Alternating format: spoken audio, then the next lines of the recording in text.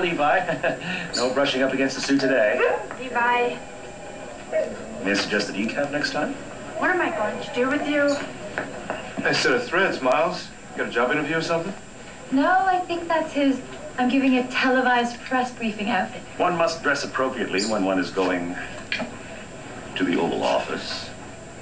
That's great, Myles. You were finally able to get in on one of those White House tours. You have to leave your gun at home. Those tour guys are sticklers for that kind of thing. Yeah, we wouldn't want to see your mugshot on the 5 o'clock news as the terrorist tourist who smuggled a gun into the West Wing. But, on the bright side, that outfit would look very cute on TV. Such frivolity. The room's virtually awash in hilarity. If someone doesn't ask him why he's really going to the White House pretty soon, he's gonna pop the buttons off that suit. I'm involved in a case that's so top secret, I can't even tell you guys about it. And it happens to be of great interest to POTUS. POTUS? It's an acronym. It stands for President of the United States. Yes, the director wants me there when he gives GW his daily briefing.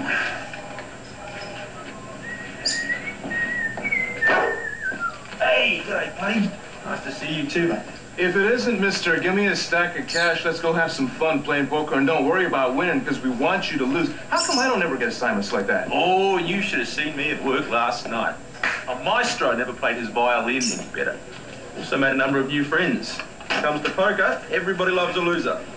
You'll forgive me if I excuse myself from this pedestrian casework chatter. I have a briefing to prepare for the Commander-in-Chief. No! Levi?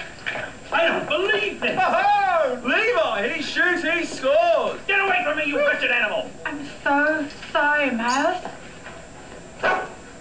Tell me if I didn't do what I saw him do. I'm afraid he did. And I'm so glad I got to witness it.